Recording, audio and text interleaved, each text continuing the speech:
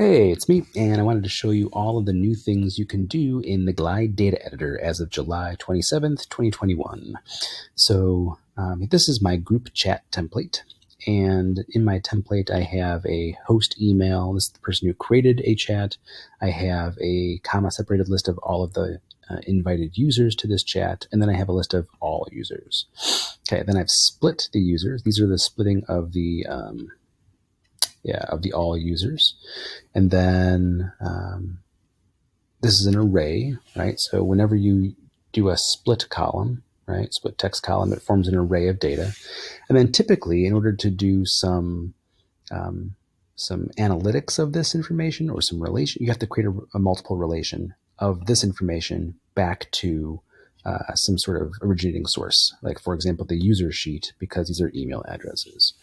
And then using that relation, I could do lookups, I can do rollups, I can do split texts, or I can do single values and so forth.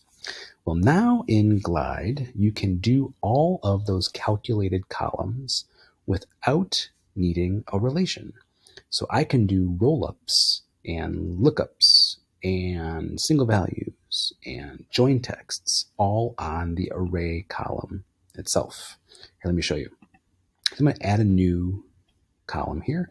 Let's say I want to get a count of all of the users in the chat. Before, what I had to do, right, is create a relation of that split text column back to the emails, and then from there do a roll-up of that relation. So again, I would have had to do a roll-up of the relation and then do like to the user ID, let's say, and then grab a count of all those. But now I can do a roll-up of the split text itself. So when I go ahead and click on split all users, we now see I have a count of all of the users. This is a count of the values in that array. So that's pretty cool, right?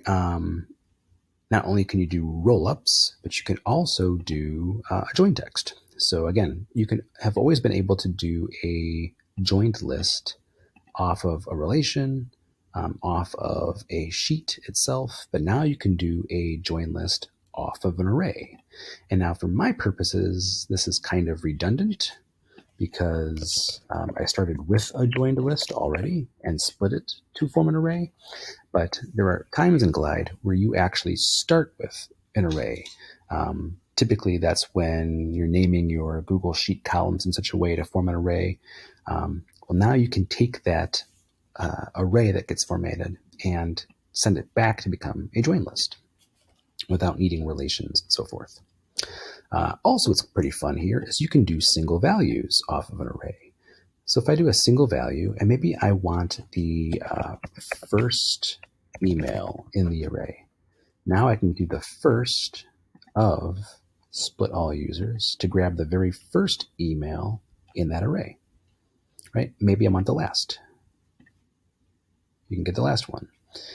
You can also get a random one from the array. So that's pretty fun. You can also grab like the second. So if I want to grab the second item in the array, note that when you're choosing an array, your row 0 will be your first one, right? So row 1 will be my second value, and row 2 would be my third value, right? So you see that these don't have any data in here because I'm choosing the third value, but there's only 2 items in this list. Lastly here, you can also do a lookup. You've always been able to do a lookup off of a relation as well as off of a sheet, right? Off of a relation, but now you can do a lookup off of a whole sheet itself. And if I choose a lookup off of a sheet, like for example, photos, you see I now get an array of photos. So I could do a, user photos. Now you don't have to create a relation first. Do a lookup and get an array from a sheet itself of all of the values in that sheet.